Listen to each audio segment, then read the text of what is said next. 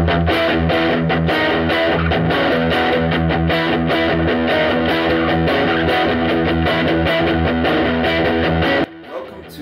the clarity and closure of the viewer's comments. In this video, I will be addressing your comments, criticisms, compliments, questions. What energy you bring here, I will return to you with the maintenance of Rule 1, Rule Equal, the balance of the honor and the grace, and the possession of peace and neutrality. Keep in mind, no one is twisting your arm to be here, so keep that in mind. If you are going to make claims, or if you are choosing to not read the terms and conditions of the comments field, well, then you get what you get and you don't throw a fit.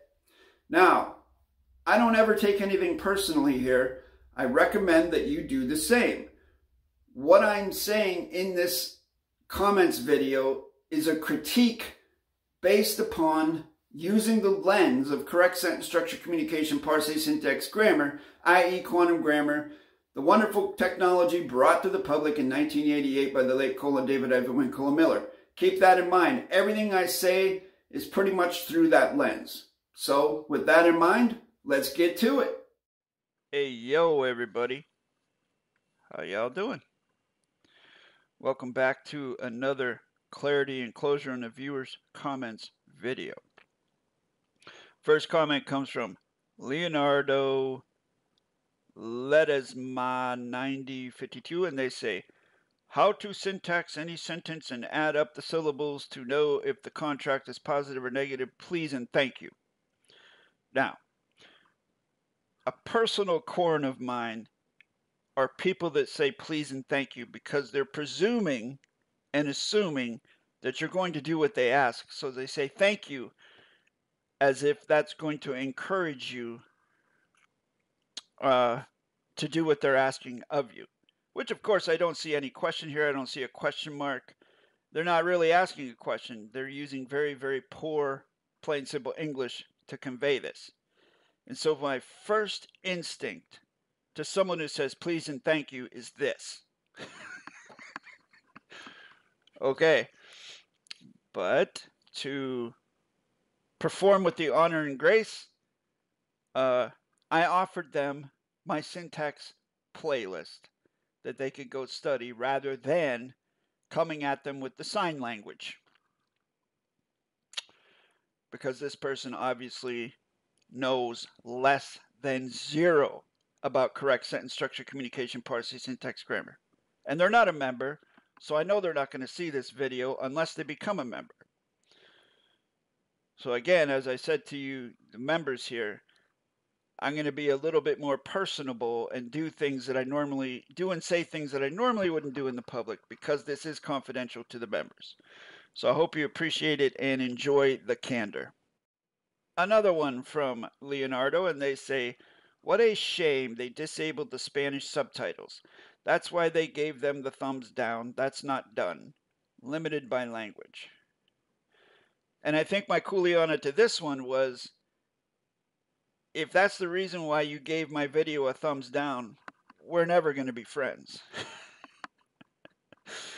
Again, just being kind of cheeky. I mean, that is a goofy reason to give a thumbs down, although I personally, it doesn't break my heart for you to give my video a thumbs down, because whether you give it a thumbs down or a thumbs up, it's a reaction, it's feedback. It feeds into the algorithm, and it helps me either way, whether it's thumbs up or thumbs down, to the best of my knowledge. So it doesn't matter to me. It's sort of like, you know, any publicity is good publicity. It doesn't matter what it is. So I don't know anything about what they're talking about, however, though. You know, I don't know if YouTube disabled the Spanish subtitles. I never really delved into that, although I feel like I ought to. I ought to figure out how to get Spanish subtitles on there, barring me going in and manually doing it. If YouTube would automatically do that, I'd certainly have that option on my channel, because I know I have a lot of Spanish speaking students out there, meaning students of the channel, not students, my personal students, although I do have a handful of Spanish speaking students, one of which is exceptional and one of which has a group, from my understanding, that are actually translating my videos into Spanish. So, thumbs up to them. Next comment comes from ChadWin7170, and they say, "So when the police pulls you over, do you tell them you are driving or traveling? And I bet you hand them your goofy-looking ID cards with that stamp on top, LOL." And then my cooliana to that was, "The police don't pull me over, quote unquote, LOL." This individual was just a troll. They were putting similar comments to this to every single video that I was publishing, probably about 5 or 6 in a row, this same type of comment, and they would always end it with LOL, as if that excuses the diarrhea that they're spewing in my comments field. So I had to block them. But it's pretty funny. They're just here that someone would invest that type of energy on a spam type basis is amazing to me. What must their life be like? Next comment comes from Joshua Hardaway, which that name rings a bell in my head. I have to think that they've been on this channel for a while because the name looks familiar. The username looks familiar. The nom de guerre looks familiar. For the claimant's knowledge is Joshua. You need 2 points with which to draw a straight line. An incorrect sentence structure, that equates to for the facts, of the facts. And then you draw your straight line. Then you put your verb in. You need 2 position loadial fact phrases before you get to the verb. On the port side of the verb, you have 1. So that voids the mathematical interface right off the bat. Is with the void of the performance with the payment of the members channel, missing a hyphen in members channel. That throws the whole thing into adverb, verb, adjective, pronoun. And there is no full stop at the end. And you're preceding the authority with a concern, which is incorrect positional sequencing. So this is a perfect example of someone who I said a couple minutes ago, the name looks familiar. I know they've been on this channel for at least a year or 2, maybe more. And you can see that their knowledge level, I can see that their knowledge level has not really gone anywhere. If they'd have been taking classes with me back when they first started watching the channel, this type of quantum gobbledygook would not be in their repertoire. They'd be able to actually do a correct sentence structure with no mistakes in it, and correct concatenation and correct punctuation and all that. But I digress, you know. It's everybody's on their own learning curve. It's their choice. Next comment comes from Harold Nokumar, and they say, "It's a lonely place to be when your most basic knowledge supersedes their pinnacle of the same. LOL. Love your comment." I don't remember the context of this. I suppose Harold is speaking for themselves when they feel that their most basic knowledge supersedes their pinnacle of the same, whoever their means. I don't know. But Harold seems to think that his basic knowledge supersedes someone else's pinnacle of knowledge, which is a very non-humility based statement, which I would never think. I don't think along those lines. Harold, in my psychology, I try to bring rule 1, rule equal to everything I do. You will never ever see me insulting someone or ad homineming someone or even low-key doing it, implying that someone is stupid. Now, I can say that someone's ignorant because I have the knowledge base and correct sentence structure to say you're ignorant of correct sentence structure, which, Harold, you are ignorant of correct sentence structure because you don't have closure on it. That's not an insult. That's me as a tutor evaluating you as a student, which, I mean, you're not a student as of yet as far as workshops and things go, but you are a student of this channel. But I would never call you stupid. I would never hope that I would never make you feel that way, because that is not conducive to knowledge cultivation at all. It doesn't matter who you are. to basically to do something like that is I think the lowest hanging fruit, and if it's done maliciously, a very vile thing to do. So I don't really participate with that type of stuff. And we have a member for the claimant. Thank you for your membership. I know for sure they're going to be watching this video. And they say, I do not know the context of the comment. However, in my experience, the ongoing journey of mastering oneself takes various disciplines. One such discipline is detachment from emotional and egocentric response. Now, I would love to juxtapose that with something I remember the late David-WYNN Miller saying, that whenever, like in one of his seminars, and this is paraphrase, please do not quote me, folks, this is from my memory remembering. I remember David talking about when you feel emotional, when you get emotional about something is triggering you or affecting you in such a way, do a math problem. Because one side of your brain is controlled by emotions or influenced by emotions, and the other side by logic. So if the one side is starting to take over everything else, then you got to try and consciously activate the other side. So you do a math problem, and that sort of balances it out, and your sadness or whatever. This is what David said. Your sadness will dissipate, or your anger will dissipate. Whether that's true or not, I've never really tried that, because I'm a pretty even keel type of individual. If I get angry, it's like someone's throwing a hot bucket of water on me. It hits me, I feel it, and then it goes away. It doesn't really influence my moment-to-moment choices. It doesn't really inform that in any way. Most times. I try really hard not to. So that's what's great about correct sentence structure, communication, parse, syntax, grammar, is it is a mathematical interface on grammar, and it does lessen the impact of emotional type of reactions. However, it is not good in totality to totally cut off your emotions. Those emotions still have to be there so that things like empathy and kindness can be exercised in your document, contract, postal vessel, court venues. Utilizing those three principles, the balance of the honor and grace, the maintenance of the rule, one rule equal, and the position of peace and neutrality. So, one of the reasons you are a good tutor, in my eyes, is your ability to see the bigger picture, which in part is due to how much space you have invested meticulously in order to cover all bases, gaining closure on correct sentence structure. You give students and viewers the opportunity to reflect on how they reach a conclusion.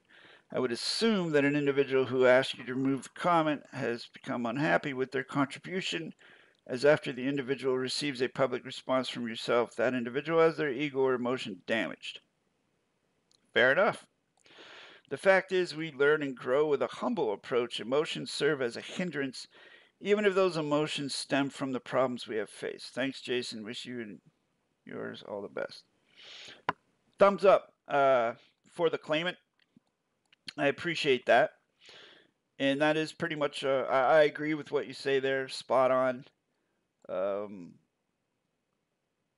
As far as the specific situation that you're referencing here, which happened to me personally, or not happened to me, that I participated with, that I was a participant with, when you say something like it happened to me, it's almost like you've taken accountability away from yourself. And it's another one of those plain English gobbledygook things. So I would say it's a situation that I chose to participate with that, I had to stop and correct myself in order to handle the situation with correctness for the safety of my own vessel construct and break bulk with that individual. So, yeah, great comment. Thank you. Next comment comes from Frank from Philly. Where at in Philly are you from, Frank? I spent a little bit of time in Philly back in the 90s. I want to say it was sort of the southwest side. and maybe Kensington. But that was a long time ago. It's not the Kensington that you see today. Was the comment about traveling or driving when a cop pulls you over, LOL? Would someone invest the time to leave a comment? No, it was not. It was not about that. It was actually about the birth certificate. It was sort of a common law solve-sit type of individual who knew nothing about correct sentence structure started talking about the birth certificate or claiming the birth certificate or things like that. And yeah, it had nothing to do with that. Next comment comes from Steve Harvey. They say, it's really quite simple. Wow. I wonder if they use talk to text, because I'm looking at the multiple, numerous, countless misspellings, bad punctuation. And again, folks, I have said this ad nauseum.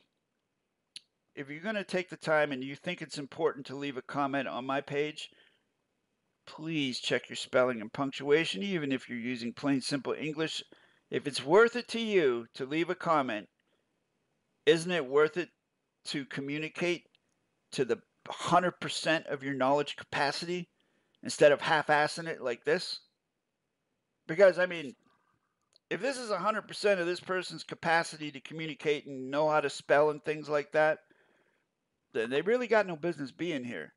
They got to get their ducks in a row before they can start learning correct sentence structure. But I digress. Let's get into the comment. Because natural order is simple.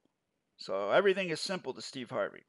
Language speaking, writing is disruptive. In sense, meaning creating a communicative way to effect the aether protobation field modality. It's truly simple.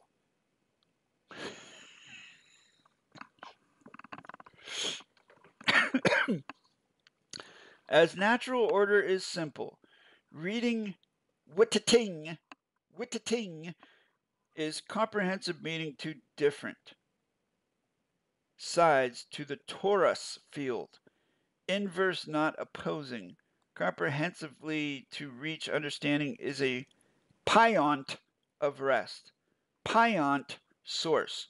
This metaphysics, the universal law, natural order, magnetism. Example, I can curse you. You're a rat bee, ignorant slaver. It's just an example, descriptor, a disrupting nature to protobation, field modalities sent through the aether. So interpretation of a sense of this is simple. Life, evil, inverse, indescriptive, but both words. Oh. Okay, so this individual's into playing word games and phonetics and things like that. So I'm not even really going to touch on this other than this is what I said to them. I said, yet you exhibit no knowledge of correct sentence structure closure despite your claims of the simplicity of things, because they do things being simple multiple times. Interesting juxtaposition between what you claim and the spelling grammar of your comments. So I might edit this into a short and respond to give Kuliana to Steve Harvey to sort of poke them a little bit and see what they have to say about it. And the final comment comes from TikTok, from Justin on Time. And they say, courts are fraudulent and not for the people. And then I say, name the fraud specifically, please. And then they say, you can't see? Wow. You really need to research God's laws. Nothing else matters. All other laws are void. My eyes almost rolled out of the back of my head across the back of my office here. I gave a video, Kuliana, to Justin on TikTok, which has almost 300 views by now. This particular video response that I gave. What I was looking for, and this is again, you know, most people, especially TikTokers, don't pay any attention to where they are, the venue they're in, the vessel they're a guest of. And I made it clear to Justin that he was a guest And I was just trying to see if he knew where he was, because he's on a correct sentence structure, communication, parse, syntax, grammar vessel. And if he would have known that, and if he had even just a smidgen of quantum grammar knowledge, then he could have answered my question, or he could have responded to my challenge to name the fraud specifically by saying, well, it's grammar fraud. Quite obviously, it's modification, adverb, verb, adjective, pronoun, fiction, babble. That was the answer I was looking for. But no, he had to go into God and all that bullshit. So, thanks for your entertainment, Justin. I hope you pay attention to the video I posted in Kuleana to you, and hopefully it sparks something in your brain that gets you curious about studying this wonderful grammar technology. If you would like to learn correct sentence structure, communication, parse, syntax, grammar, I offer several choices. The first one, and the easiest one, is to study the almost 900 free public videos on this YouTube channel that you're watching right now.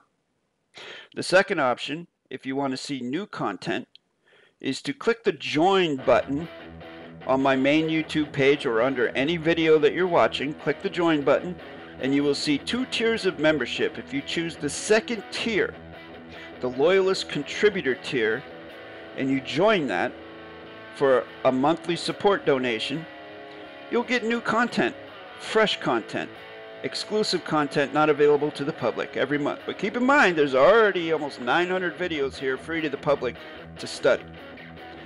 And the third option is to contact me at the email address at the bottom of your screen, and this is for the serious students only, and apply for a correct grammar workshop. But please include your correct name when contacting me, and I'll set up a 10 to 15 minute video consultation, and you and I will have a conversation. You can ask me whatever you want. I'll answer your questions. I'll do the same with you. I'll ask you questions, and we'll see if indeed you are really serious or not. Thank you.